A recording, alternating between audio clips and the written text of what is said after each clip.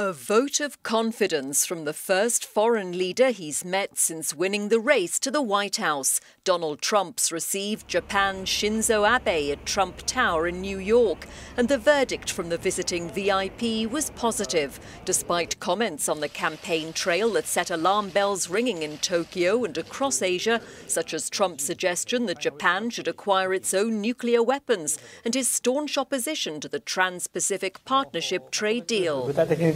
Refusing to go into specifics of their 90-minute meeting, the Japanese Prime Minister said he believed trust was needed for the alliance between the two nations to function.